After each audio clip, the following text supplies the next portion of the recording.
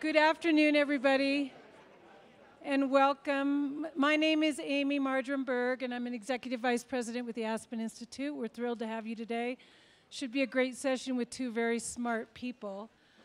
Pulitzer Prize winner David Leonhardt is the editor of a very cool new website called The Upshot, which is part of the New York Times. And it's a new deep dive and interactive way of getting the news. If you haven't tried it, I highly recommend it to all of you. And before that, he was a New York Times Washington bureau chief and also worked for Business Week and the Washington Post. Larry Summers, as you know, is President Emeritus of Harvard University, where he still teaches.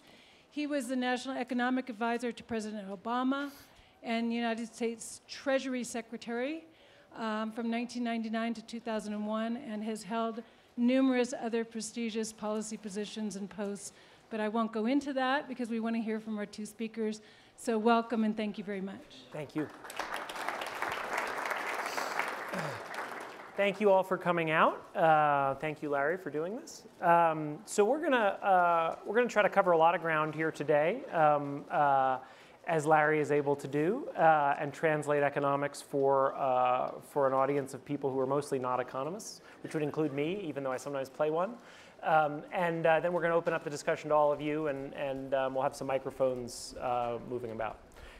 The place where I really wanted to start is whether we're ever going to get out of what feels like this long funk.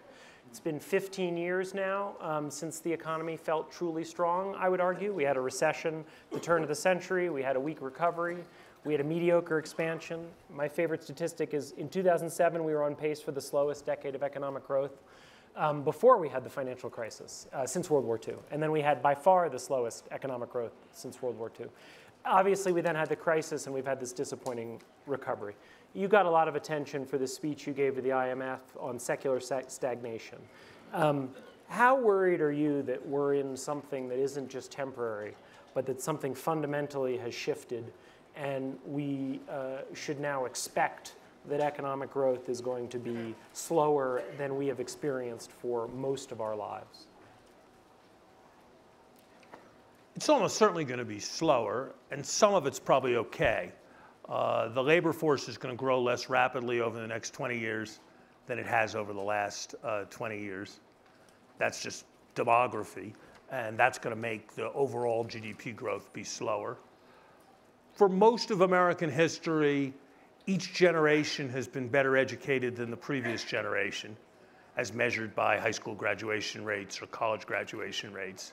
That tailwind is essentially over, and we're not going to get that tailwind for the next 20 years. So growth, even in the best case, is going to be slower. But I think there is a different problem, which is what I've had in mind when I talked about secular stagnation, that is a serious issue and is only beginning to get the attention that it should. And that's this. We've had a slow recovery for the last half dozen years. You characterized the recovery before the 2008 crisis as very disappointing. That's a reasonable view, I think, but it can be debated. What's unquestionable is that it rested on a financially unsustainable foundation. That here it was, we had the mother of all housing booms. We had vast erosion of credit standards. We had very easy money, and we had bloated budget deficits. And all that got us was mediocrity. And before that, you had a recession. And before that, you had the internet bubble. What's going on there? I think a significant part of what's going on is that for a variety of reasons, the propensity to save in the economy is higher. More of the money's going to the wealthy. Maybe there's more uncertainty than there used to be. And the propensity to invest has declined. Think about companies like Apple and Google. There was a time when the cutting-edge company in the United States would be issuing equity, would be issuing debt, would be investing on a massive scale. Not today. Those companies are awash with cash. The Sony Corporation is worth $18 billion. It's got buildings, offices, factories, tens, if not hundreds of thousands of employees. WhatsApp could fit all of its employees fairly comfortably into this pavilion, and it's got all 55 of them, and it's worth $19 billion. Well, in a world where that's true, there's just going to be much less physical investment. So when you have a chronic excess of savings over investment. Now, what's supposed to fix that in a market economy? What's supposed to fix that is the interest rate's supposed to fall, and it's supposed to fall low enough that people save less and they invest more. Only one problem. The interest rate can't fall below zero, because then everybody would hoard all of their currency. And even if it wasn't constrained by falling below zero, when you get very low interest rates, over time you get a substantial proclivity to financial bubbles. And so there's a challenge of assuring sufficient growth, sufficient demand, sufficient investment demand relative to savings to drive the economy to full employment with financial stability. And that's not a challenge we've met successfully for the last 15 years. Even if you think we got to full employment in 2007, we did it in a financially unsustainable way. So what's the answer? There are three models as to what the answer is.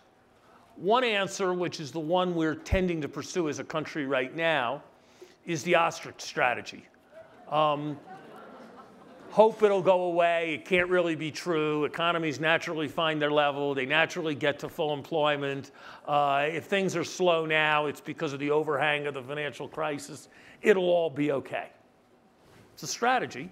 It's the strategy we've been on for a while, and growth was negative 2.9% in the first quarter of this year, so it doesn't seem to be working splendidly. Second strategy, which is the other part of the other way of understanding the strategy we've been pursuing, is, well, if interest rates need to be zero, they need to be zero. If interest rates de facto need to be negative, we need to do things that will create that kind of effect through quantitative easing, a range of federal credit policies, and create enough liquidity to make it all work.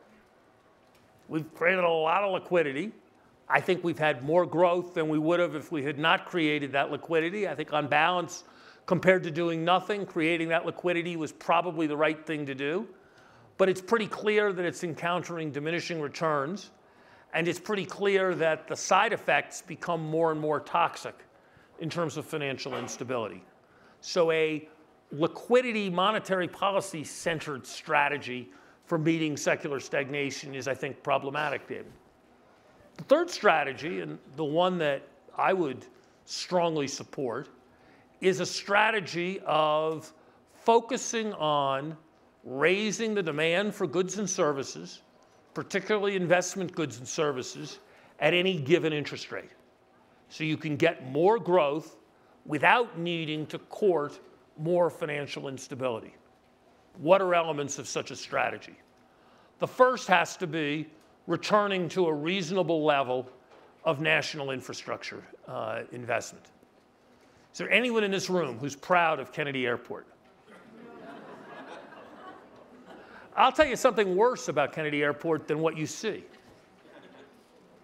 How many people in this room, when they go home to watch television, watch a TV with a vacuum tube? The air traffic control system in the United States of America is based on vacuum tube technology. Only sometimes it doesn't quite work with capacity, and so it's based on yellow stickums put on a bulletin board instead. That's about planes crashing into each other. That's about how much excess circling there needs to be. That's about how much fuel is needlessly burned. Air traffic control, the airport, these are examples of infrastructure investment.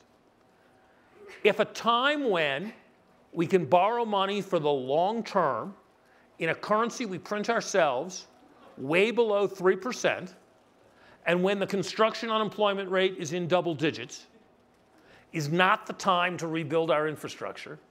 I don't know when that time will ever come. And that is about driving the economy forward. But it's not only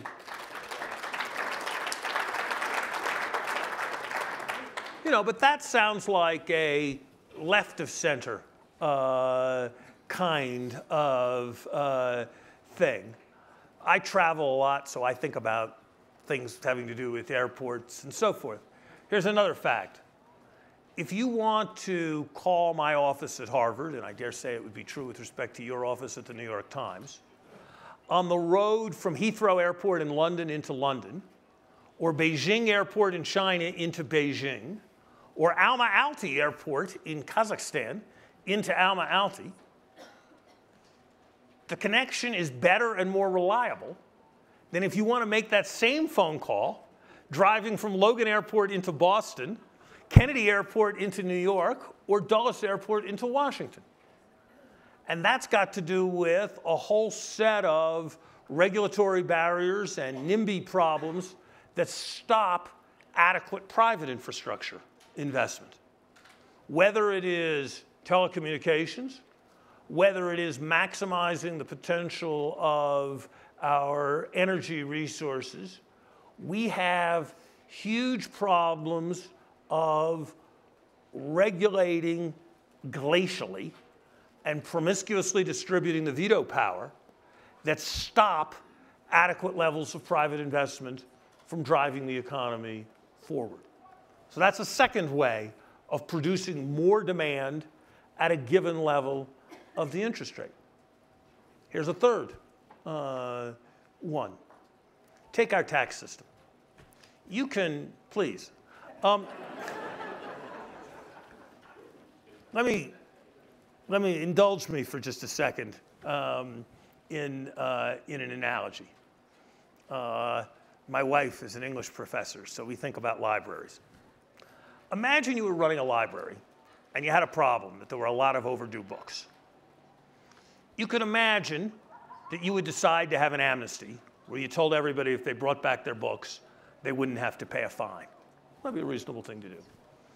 You could imagine saying that that was immoral and they have to pay their fines, and saying there's never going to be an amnesty, so you better bring your books back fast because the fines are only accumulating. That would make sense. Here would be a really stupid thing to do. Put a sign on your library door saying, no amnesty now, but we're thinking about having one next month. And doing that every month for 5 years. That would be really stupid. Now, why am I talking about this? There's $2 trillion in US corporate cash sitting abroad. What is the posture of American public policy? For the last 5 years, it has been, we're having a debate, and we might have a corporate tax reform where you get a break if you bring it home, but we don't really know.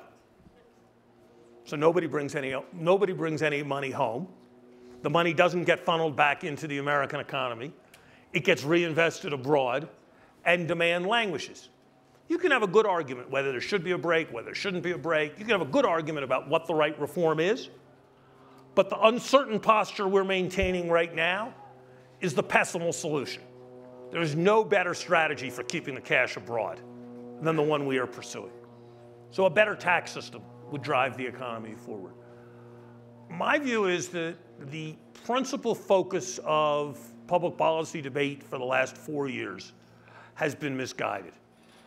We have been consumed by a debate about debt levels in 2030 and about what the future of the long-term budget deficit is. And there are important issues to be resolved there, to be sure. But here's a fact. The Congressional Budget Office, they're basically deficit hawks. They estimate that if we increased the growth rate of the American economy by 0.2%, it would eliminate the entire 75-year fiscal gap that they now see. Now I ask you, which is a better strategy? Having a war about entitlements, about taking away Social Security benefits from people when the maximum Social Security benefit that anyone in the country ever receives is $35,000 a year, having that war, or figuring out how to grow the economy 0.2% a year faster? And I think the answer to that question is pretty obvious.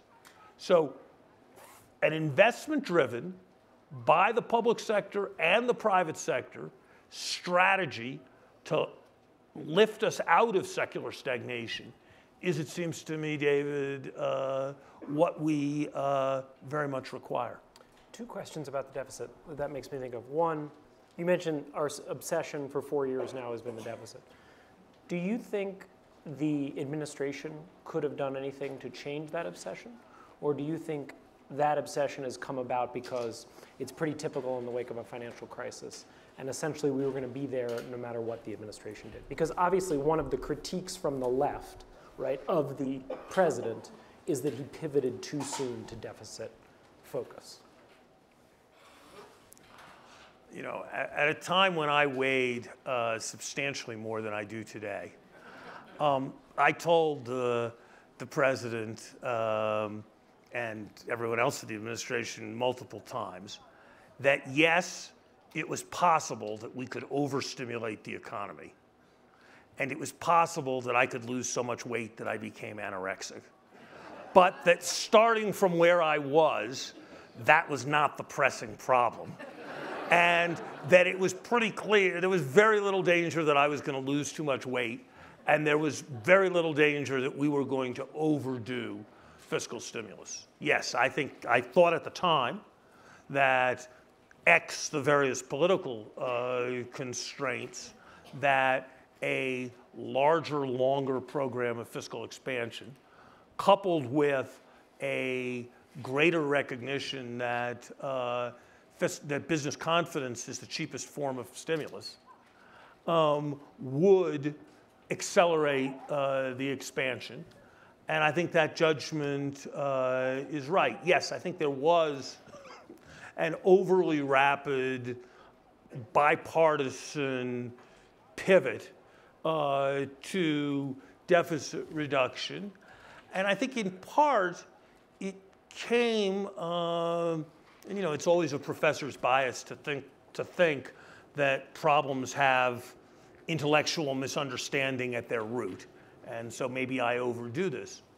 But there's a line that's been said by almost every political leader at one point or other, and it's just wrong.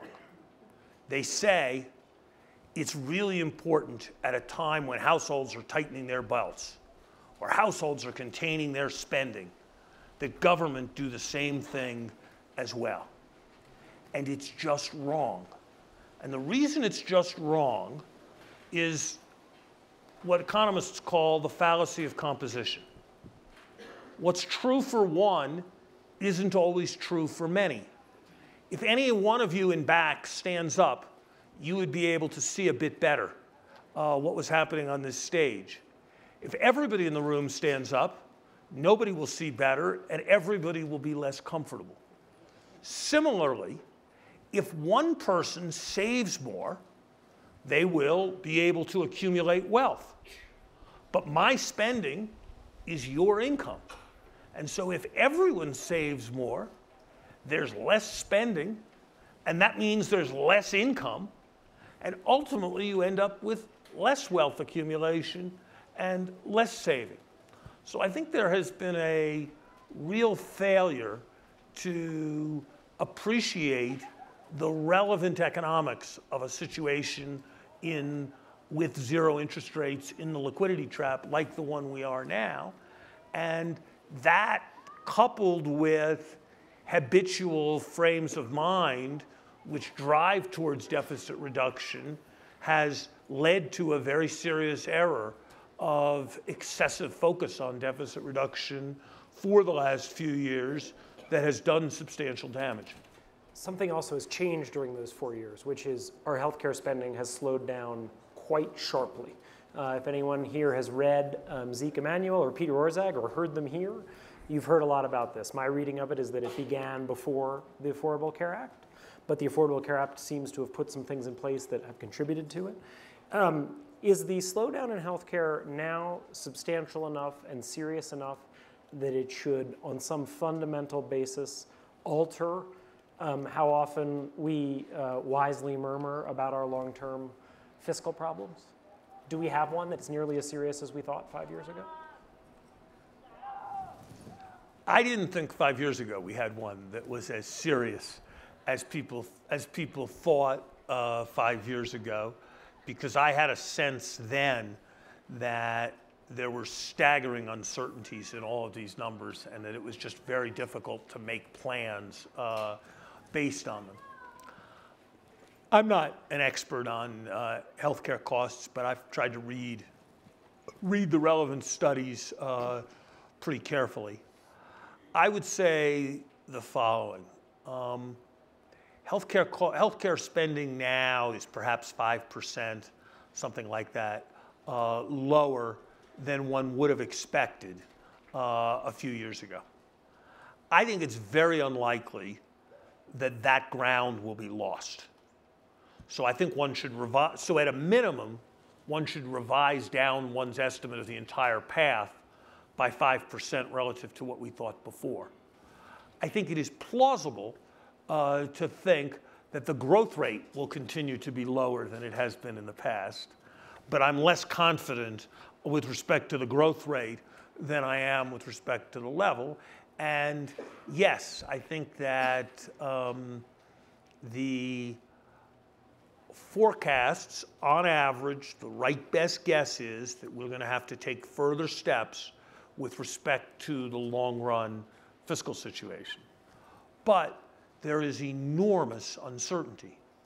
If you look in the president's budget document gives a confidence interval for its deficit forecast. Just like when you read a political poll, it says plus or minus 3%. The confidence interval for the 5 years from now budget deficit, 2019 budget deficit. So that's not 2030, that's not 2040, that's 5 years from now. The 90% confidence interval is 10.5% of GDP wide. Or to put that differently, it is $2 trillion, it is about $2.2 trillion wide. And what's the point estimate? The 10 trillion is around what? Is around, for 5 years from now, it's around about 3% of GDP. And it's 10% of GDP. Yeah, and Okay. so it's, if you ask, like, is it statistically significant that we will have a budget deficit? No. Again, it could just as likely be worse than we now think as better. So we need to monitor this. There are things that we need to do. But right now, millions of 18 to 24-year-olds are being put on career paths that will put them well below where they otherwise would be 20 years from now, because there is not demand in the economy. I mean, this is a fact that's come out of recent economic research on what economists call hysteresis that's quite striking. If you look at high school graduates who started working in 1982, or college graduates who started working in 1982, versus ones who started working in 1979 or 1985, it's basically the same, except that 1982 was a really bad recession year. They are hammered in terms of their job opportunities, in terms of their family formation, in terms of the incomes they're earning, 25 or 30 years later, by virtue of having come out in a slack period. That is what our obsession should be, not the prospect of borrowed money 20 years from now. Because, just to draw one other connection, remember I started when I talked about the secular stagnation, talking about how savings exceeded investment and that was going to push interest rates down?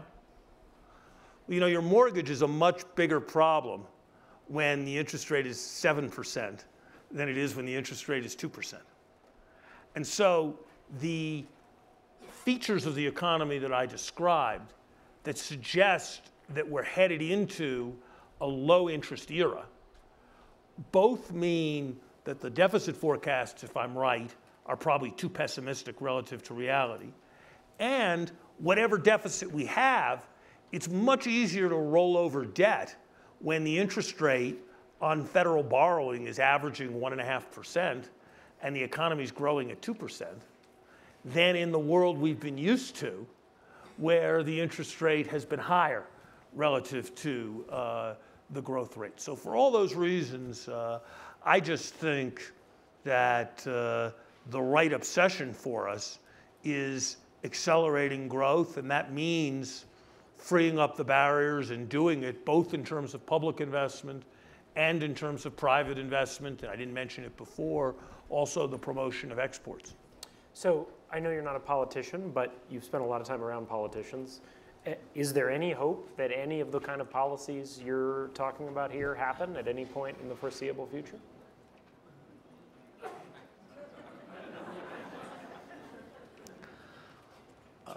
I'm not a politician. I guess I take some, but limited solace in a couple things. One, there's some tendency for the transition from inconceivable to inevitable can happen quite rapidly when the nature of the political dynamic changes, when some particular idea catches fire, when the configuration of forces changed. I remember in the spring of 1995, Bill Clinton had to protest that he was relevant, even though he was president. That in the winter of 95, 96, the government was shut down with extraordinary bitterness. And 6 months later, in an election year, the country passed a minimum wage increase, passed major legislation that provided for health insurance, portability, and took a number of other major steps that 9 months or a year before would have been inconceivable. So I think it's very difficult to know what the world will look like 9 or 10 months from now, and so I don't preclude the possibility of positive surprise. I also think the logic here, at least to my mind, is fairly compelling. You know, the program of increased private and public investment that I described, this is not a far left thing. This is not a far right thing. The notion that it's like better to have highways without potholes than highways with potholes is not particularly a Republican or a Democratic idea. The notion that it's good to have more oil come from the Dakotas and less oil come from the Middle East is not a particularly partisan, freighted kind of idea. So I guess I think the logic is pretty strong. And I'm impressed by the reading of American history that's basically optimistic. Let me give you 3 examples. Roosevelt tried to pack the Supreme Court because he thought the system was hopelessly gridlocked. He failed, but over the next few years, significant legislation in a number of areas was passed. In 1963, the American Political Science Association and James McGregor Burns, who is a great historian, proclaimed that the system was deeply and systemically gridlocked. And they explained that the reason was that we didn't have appropriately partisan political parties. That the problem was that we had all these Southern Democrats who were really conservative and all these Northern Republicans who were really liberal, Jacob Javits and such. And so there was no coherence to the parties and no discipline, so the electorate couldn't make a choice, and so nothing could move. Well, you know, 1964 and 1965 were the most productive period in terms of legislation, certainly before the recent period, in 40 years. In 1979, the book that was at least as large as Piketty has been over the last few months was Lester Thoreau's book, The Zero-Sum Society, explaining how we were all zero-sum and we were completely gridlocked and nobody could do anything. It was the view of the Washington worthies of the moment that we needed to have a constitutional convention to redesign the Constitution so stuff could happen. Well, 2 years later, you can like or not like what Ronald Reagan did, and I didn't like a great deal of it, but you couldn't argue that the country was gridlocked and couldn't do things. So I think that, Patrick Henry said in 1791 that the spirit of the revolution had already been lost. And so I think that it is the history of the United States that we have these self-denying prophecies, these Jeremiads that our political system no longer works, and that they are an important part of the process of renewal.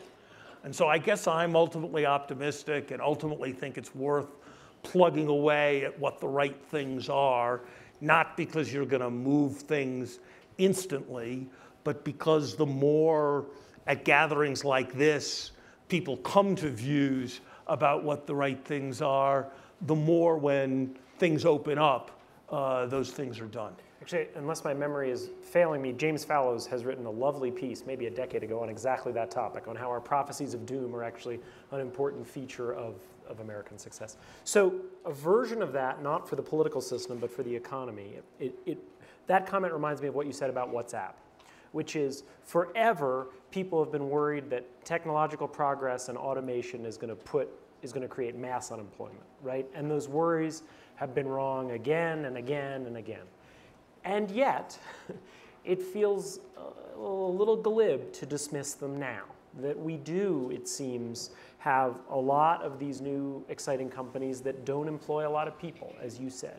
It does seem like we're in this moment in which technological progress is not helping as many people as it did in some past points. How do you think about that? And is there any worry that we're in some sort of odd neo-Luddite moment?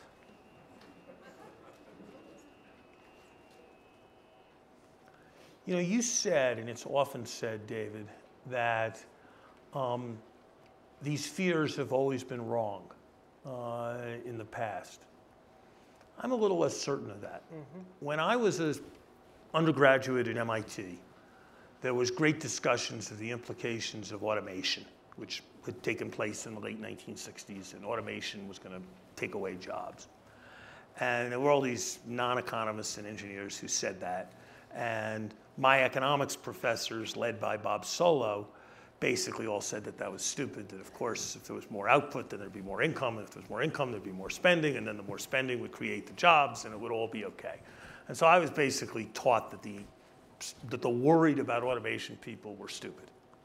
And that's basically what I believed with a lot of conviction until 2 or 3 years ago. And then it occurred to me that what's happened over the last 20 years? Take 25 to 54-year-old men. And I choose that group not because they're the most important group in the country, but they're the one where there's the strongest social expectation that more or less everybody will be working.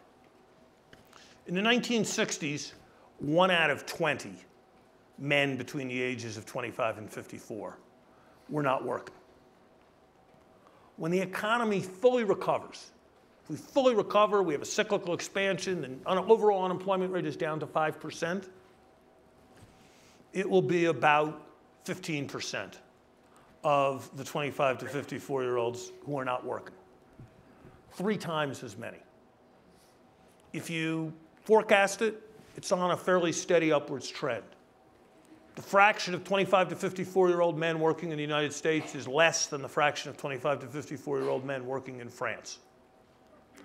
If you do the same comparison for men without college degrees, the gap is that much greater. If you do it for African Americans, the gap is substantially greater in terms of the increase. So I would argue that this isn't some hypothetical possibility that could emerge in the future. What is before us is that this has happened. Here's one more way to say it. The number of men who are doing production work in manufacturing is now just about equal to the number of men who are on disability insurance. And that ratio was 5-to-1 in the 1960s. So this isn't some hypothetical future possibility. This is something that's emerging before us right now. And we're going to have to deal with it as a society. Just as we had to deal with, it is true that the transition from an agricultural economy to an industrial and service economy happened, and eventually people found jobs, and jobs on the farm shrunk. That's true. It's also true that we still have tens of billions of dollars a year spent on farm programs, even today. It's also true that we invented the welfare state in between. And so we are going to need to address this. How are we going to address this? Some combination of things. Education is one crucial element of it, but it's probably not surely not fully sufficient. And even if it was, 80% of the people who will be in the labor force in the late 2020s are in the labor force today.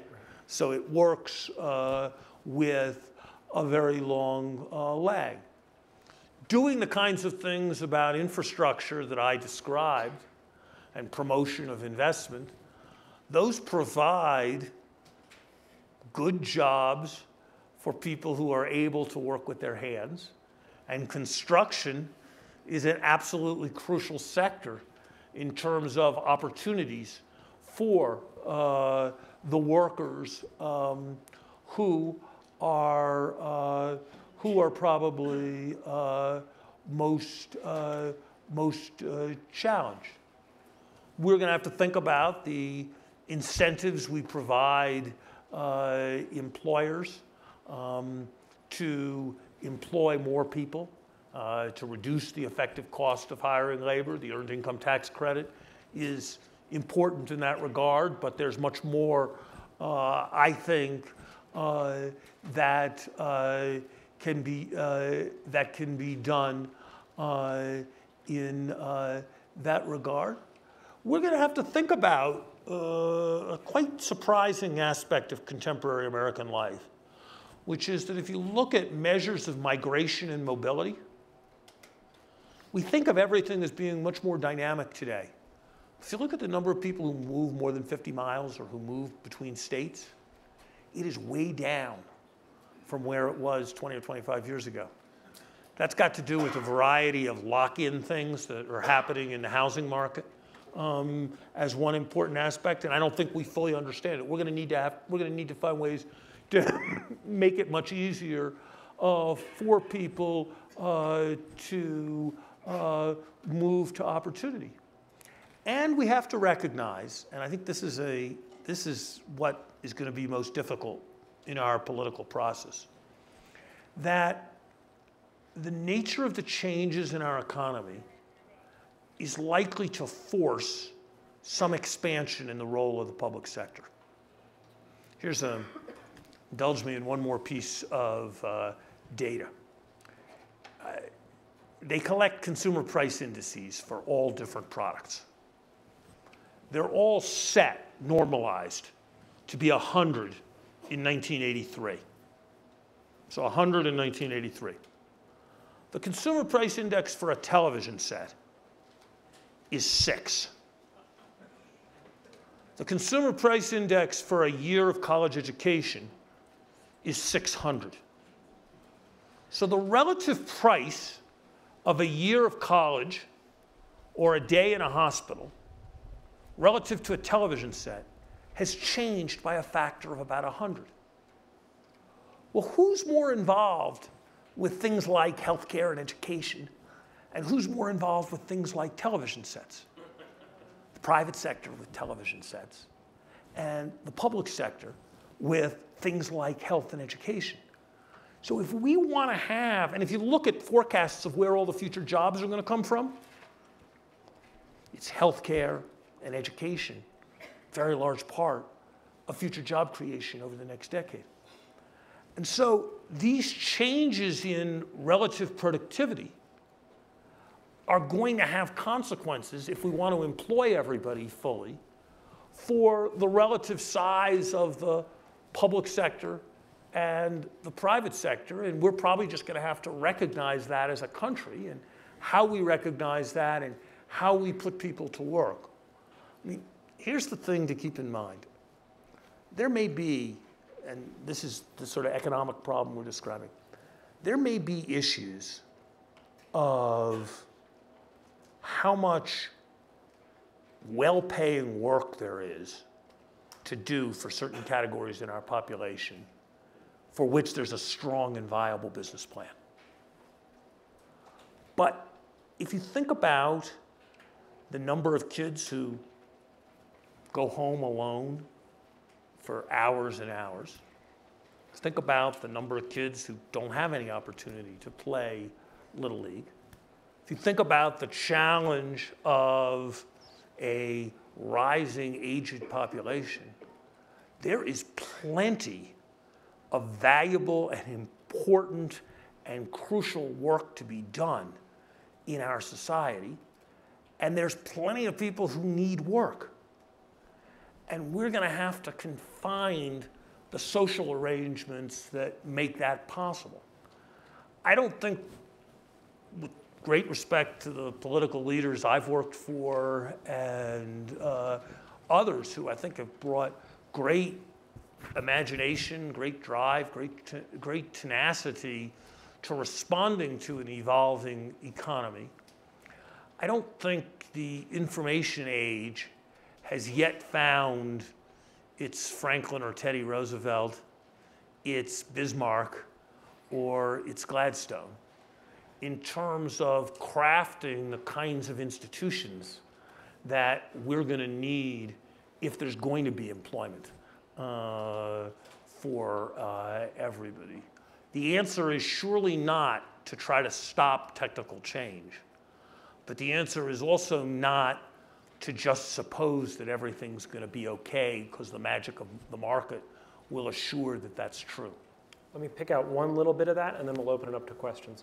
At the beginning, you talked about the idea that for the first time in a very long time, the next generation will not be more educated than the last generation, or will not be substantially more educated. There is nothing inevitable about that. I assume you would agree. We have not hit some ceiling of the human capital of our population or the educational attainment. What can we do with our education system to make it more productive, to improve it, given its economic importance? Let me highlight three things. One, we need to make sure that there's full access to higher education. Somebody said it well when they said, dumb rich kids are more likely to go to college than the smartest poor kids. And that's a fact, and it shouldn't be that way in the United States. And I was really proud when I was president of Harvard to introduce the concept that no one with an income under $60,000 had to pay anything to come to Harvard. And it got emulated by a dozen or so schools that were in a position financially to do what Harvard could do. But relative to the whole population, that is a drop in the bucket. And some of it will be reinventing education through technology. Some of it will be making more acceptable and finding formulas for income contingent loans that let there be borrowing. But we got to do better on equal opportunity. And then there are two other things. There's a whole set of things around measurement and so forth with education. But I want to highlight two more philosophical things that I think are the key to fixing American education. The first is you have to take a stand on this question. Do you think that mostly self-esteem comes from achievement? Or do you think that mostly achievement comes from self-esteem? And we run a system that's based on the premise that achievement comes from self-esteem. That's why the most common grade in the Ivy League is A. That's why if you give math tests to 8th graders, American kids are way below average. But if you ask American 8th graders how good they are at math, we've got the most confident, we've got the best self-assessment of math ability in the world. And there's just a philosophical decision, and in all sorts of ways, our system is framed around the idea that if we just make people feel good, then they'll achieve. And we need to move it the other way. The other part of it is, think about what's the difference between, at the most basic level, between communism and capitalism? The most basic level is that in capitalism, the sellers are all trying to play up to the buyers. They're advertising, they're promoting, all the stores are trying to seduce you to enter them. Sellers trying to suck up to the buyers. In communism, you really want to be friends with your butcher because that's the only way you'll be able to get a cut of meat. And basically, the suppliers, the consumers, are trying to play up to the producers. What's the American education system? The American education system is run for the convenience of the providers rather than being run for the benefit of the consumers. Whether it's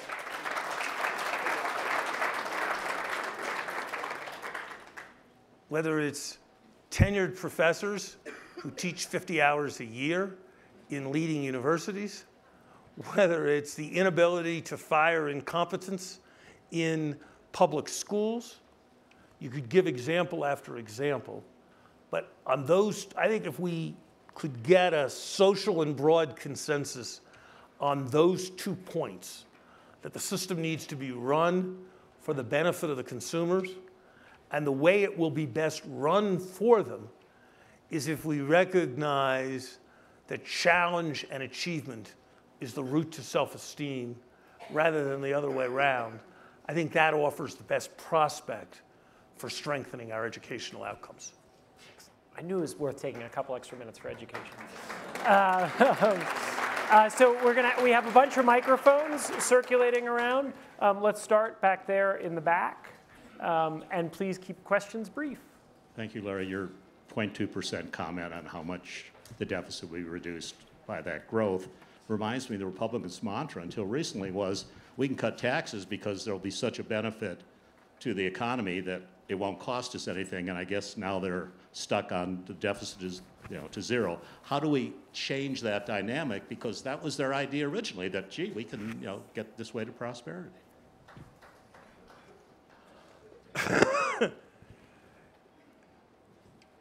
Look, we've had a really good test recently. We had a test which was that the state of Kansas basically did this plan. They basically said, we're going to cut taxes and it's all going to make the economy work better and everything will turn around. And it's actually more plausible that it would work for Kansas than it would for the country as a whole, because Kansas could hope to seduce business in from all the other states in a way that the country would only to a smaller extent be able to seduce the business in from the world. You look at the facts in Kansas and it hasn't happened that way. So I think you just have to look at evidence, and you just have to keep pounding away at the evidence. But I think it's pretty clear that therein does not lie the answer. We had someone right here in the front.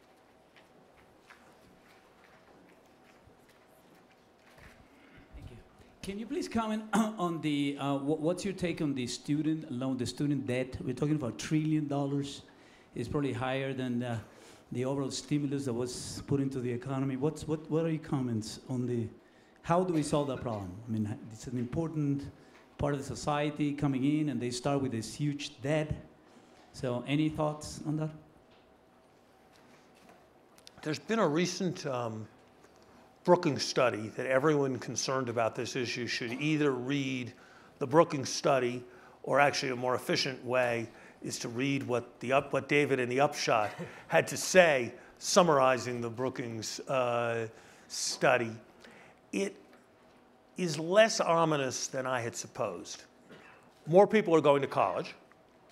That's part of the reason debt has gone up. Average debt levels have gone up significantly for college graduates, but if you look at the average increase in debt, it's about 2.5 years of the gain in the increment to income that comes from going to college. So the wherewithal to pay back that debt has actually increased very substantially as well. And I think this is an unfashionable view, and this would not be popular politics. But I am always struck by the following. 25% of, roughly, of the relevant cohort will graduate from college. Half will go to college at all. It always makes, they will end up being the richer quarter and the richer half of the population. And so when people say that everybody should pay more taxes so that the people who are fortunate enough to get college degrees can have less debt burdens, I'm not sure that's actually such a great step towards fairness as much as people suppose. I'm very attracted to ideas like the plan that's pursued in Australia, where people borrow money, and there's more of a presumption that young people finance their own education, but then finance it by paying a certain percentage of their incomes, perhaps up to some maximum, through some period of their lives. Now, there's a problem when you make plans like that voluntary, which is that the people who are planning to become investment bankers tend not to volunteer, and the people who are planning not to work tend to be in a hurry to volunteer, and that makes it more complicated. So it's a very difficult thing to work through, but I would favor much more attention to income contingent lending, and I would favor more caution in indiscriminate debt relief when it's going to go to people who are already relatively fortunate.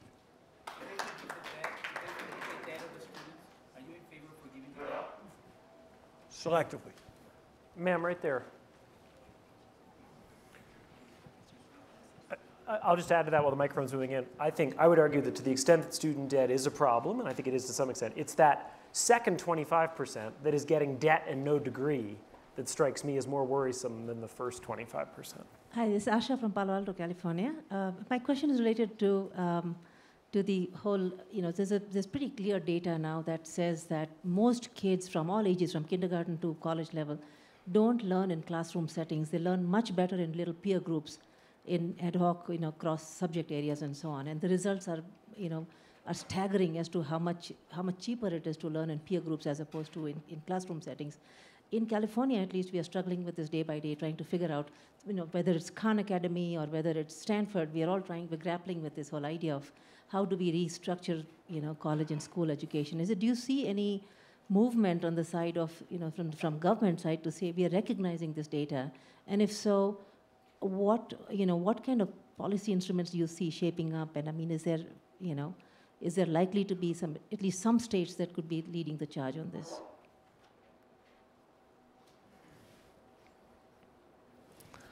Look, this is all in enormous flux, and anybody who speaks with certainty about it is a fool.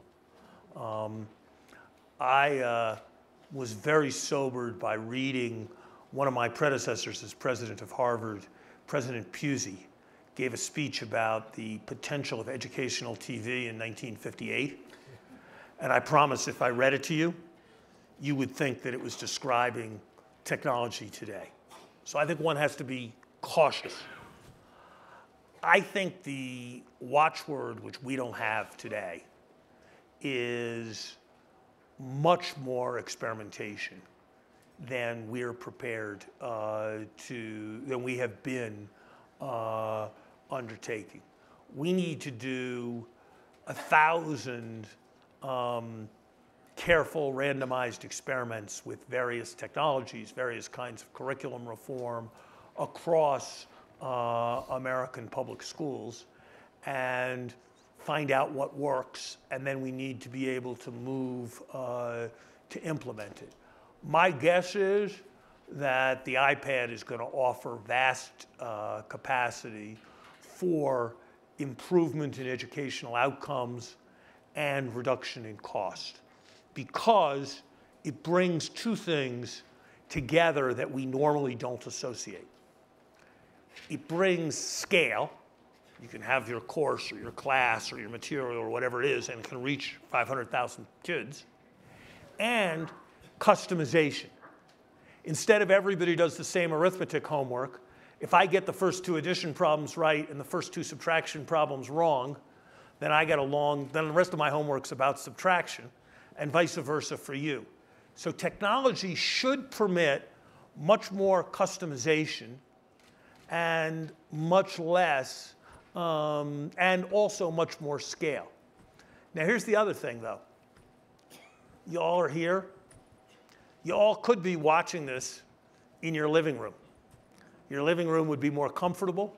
My guess is the food in your kitchen would be better, according to you, than the food at Aspen. But it's not the same experience. People want a kind of collective experience in front of somebody. So I think it's going to be very hard to know how it works out. But look, the most basic thing about the education system, in some ways, is that vacation's in the summer. Why is that? It's because that was when the harvest was. That ceased to be relevant for the vast majority of people about 130 years ago, and yet it still defines the sector. And so I think education is fundamentally the least transformed sector of our economy, and my hope is that technology will make possible its massive disruption. Let's squeeze in. There was a hand way in the back there. We're running out of time, but let's get one more in. Thank you. Last week, 2 weeks ago, your predecessor, Paulson, and two other gentlemen, Bloomberg and Steyer, came out with a report that painted the stark risks to the US economy associated with climate change. Now, you are on record at some point expressing concern about the cost associated with addressing climate change versus the certainty that people attach to the risks associated with climate change. In light of this new information, have you changed your view?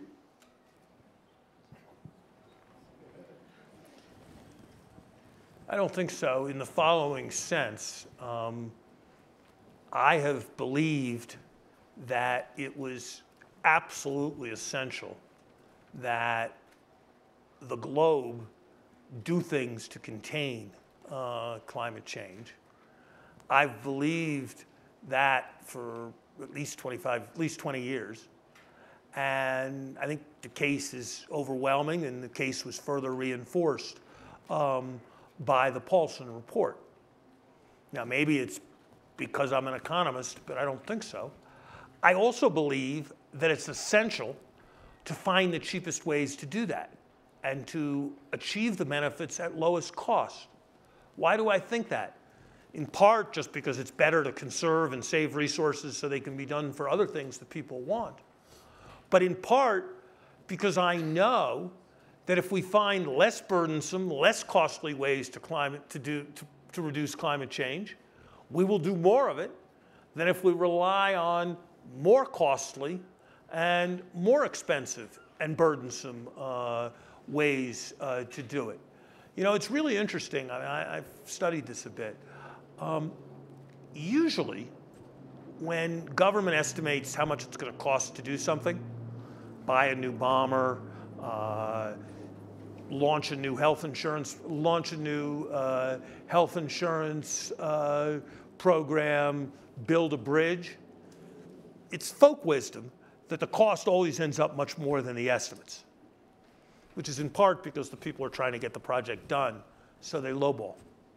The environmental area is very interesting. If you look at when they first put in anti-smog rules in Los Angeles after the Second World War, it actually cost about a quarter as much to comply as the estimates were at the time. When we put in the sulfur oxide regulations in 1990, the cost was about a fifth of what the estimates have been. You know, it's a little like when Roger Bannister ran the 4-minute mile and showed that it was possible. You know, it'd been 1,000 years and nobody could run the 4-minute mile, and then Roger Bannister ran the 4-minute mile, and then within the next year, 8 other people ran the 4-minute mile. If we force things to be done, human ingenuity is to be bet on, and it's very likely to end up costing less than the prevailing estimates. So I think there is no danger, starting from where the political process and the global system is now, that we are going to overreact to the problem of climate change. I think the risks are all on the side of underreacting, but I think we will do this most effectively if we do it in ways that maximize harnessing market forces of various kinds. And so I, for example, am much more enthusiastic, even though they're less politically popular, about carbon taxes or measures that regulate and tax the use of carbon than I am about government-run industrial policies in the name of clean energy, which I think tend to reward the well-connected as much as and the people who can produce hot air, as much as they serve to reduce the heat of the air. But yes, absolutely, I think that report will perform a useful function in spurring things. I think you can argue about some of the details, but I think the broad impulse behind the measures that the EPA took a couple of weeks ago is very much the right one. And look, maybe this is a final thought. There's an idea that conservatives are people who want to preserve and who do not want to accept radical change. What is the right perspective for a conservative to have on this issue? I would suggest that it is that they don't want the atmosphere to be different than it's been any time in the last 1,000,000 years. And if you believe that the atmosphere shouldn't be any different than it's been in the last 1,000,000 years, then you think we have to do something about this problem. Just as if you believe that it's really important to preserve market forces, you probably don't want to take the income distribution to a place that it's never been without a major revolt. And so I think conservatives need to think hard about what really the logic of their conservative principles is, and that sometimes preserving what's good requires doing things you haven't done before to achieve preservation. And certainly that's very true in the climate area. Thank you all. Thank you, Larry.